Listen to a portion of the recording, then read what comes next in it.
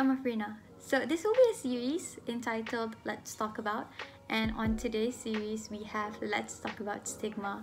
I've invited friends from different races, from different gender, from different backgrounds to essentially talk about it and just to listen what other people have to say about it. I hope you enjoy. Hi, I'm Nisa Mustafa. Hi, I'm Kadira. I'm Vishant. I'm Sarah Sagadavan. I am Nisha. I'm Brian. I'm Nazmi. I'm Wilson. Let's talk about stigma. The idea when society shames someone. False beliefs such as if you're depressed, it's all in your head. When society downplays the significance of mental health problems. It is self-inflicted, self-diagnosed. It is something that we should keep hushed or push under the rug because it will bring shame to the family or to the society. It's the negative attitudes and negative beliefs that certain people can have about mental illness and people that have mental health problems. It's the notion that mental health is something that doesn't need to be taken seriously. One sees you in a different or negative way just because that person has mental health issues. Bad perspective of our society on people that having a mental health issue. Seeking help and aid in it is condemned or looked down upon. There's some kind of flaw associated with suffering from mental illnesses. Things that people say because they just don't really know any better. The mindset of putting shame on these people. The negative perception that people have toward individuals who face mental issues, despite its prevalence in our society today. It's the really abhorrent mindset that for some misguided reason makes people see those suffering from mental health disorders in a bad light. Anywhere with relatives, family, friends, parents and children.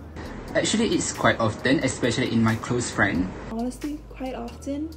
It's very often, which is why a lot of people in our society still refuse to acknowledge mental health problems as a real issue. Typically tends to crop up in conversations with members of the older generation who perhaps don't really understand mental health in the same way that younger people do. I actually rarely hear about it, which is quite alarming given the rise in number of people who face mental health problems. Well, I actually hear about it pretty often, especially on social media platforms such as Instagram and TikTok. It's usually because there's someone that's trying to educate the general public on how we should be understanding mental health and how we should be approaching the subject of mental health.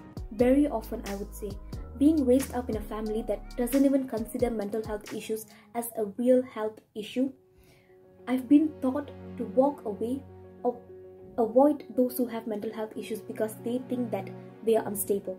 It is very often to see people coming up with different labels and stigma for those who have mental health issues in the society and culture that I grew up, and also the movies that I've watched growing up. We are going to be hearing it from the older generation, them being less progressive, less educated and less aware of it. If we don't talk about it regularly, then we might end up becoming people who propagate this stigma without even realizing it. When a third party comes out and claims that they have a certain type of mental illness, that they can be categorized as attention seeking, even though there's nothing glamorous about having a mental health issue. It's all in your head. One's depression or anxiety is made up. Seeking for attention. Mental health disorders are a pure sign of weakness and nothing else. People who suffer from depression are just mentally weak.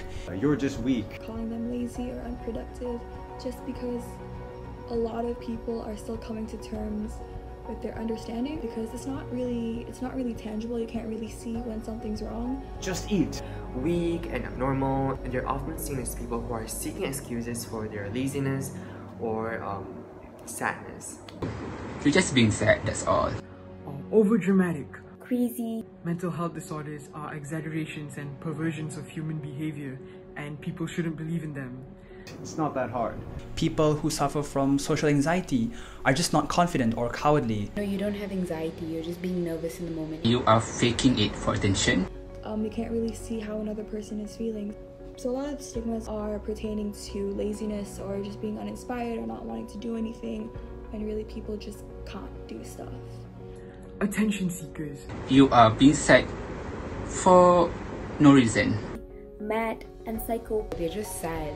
Or even crazy. People who have bipolar disorder are just making up excuses to act or behave in a certain way. PTSD, you can get over it, victimize the perpetrator. People tend to prefer to just blame the victim instead of addressing the real issue. Unstable. It becomes a stigma when people generalize it for the entire community and also use it in the context of spreading hatred. I think especially with the older generation, just because mental health wasn't such a big thing, it wasn't talked about as much, they've sort of lived their entire lives with the belief that people can do it if they want to do it. Therefore, if you can't do something because of your mental health, they don't take it as seriously because they can't see your suffering and they can't see what you're going through. Really unreliable because you can't communicate with them and you can't work with them. They're really hard to cooperate with and will refuse to be a good and productive member of a team effort. I don't understand why these kind of stigmas exist, because from personal experience I can say that this is not true whether you know or do not know how to approach the situation correctly.